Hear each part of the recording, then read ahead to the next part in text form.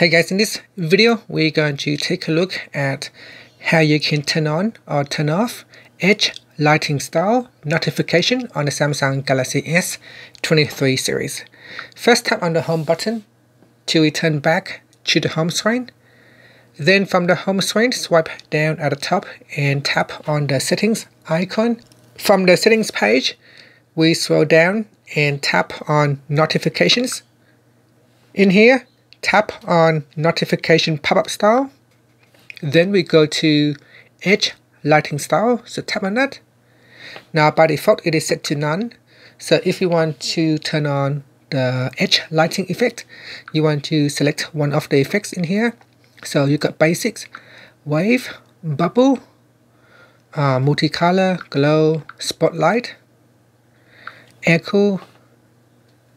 If you tap on the color tab, you can choose a different color, or you can choose auto. Then you got advanced, you got duration, long or short, transparency, low or high, and then tap on done. So we got effect, back to effects here, and then tap on done.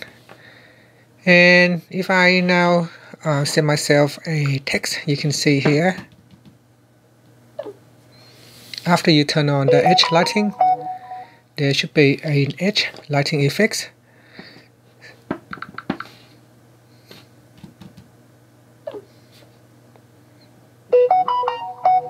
Okay, at the moment it does not show anything, so I'm going to go back in here and double check.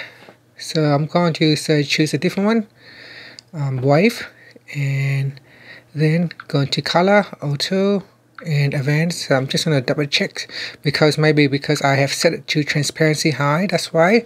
So I'm going to turn down the transparency and I will increase the width and tap on done. So this time if I send myself a text again,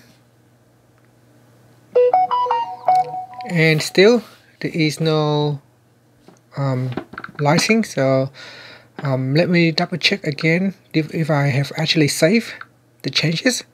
So here I can bring it down low, effects, I will choose a different one, wave, and I will increase the width and then tap on done, and hopefully this time it has saved the changes.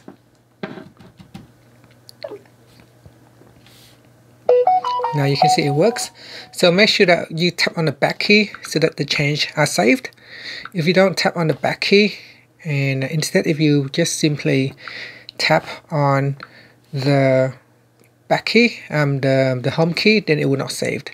So we go to notifications and then tap on notification pop-up style, and make sure we tap on done and then tap on the back key to save the changes. And that's it. Thank you for watching this video. Please subscribe to my channel for more videos.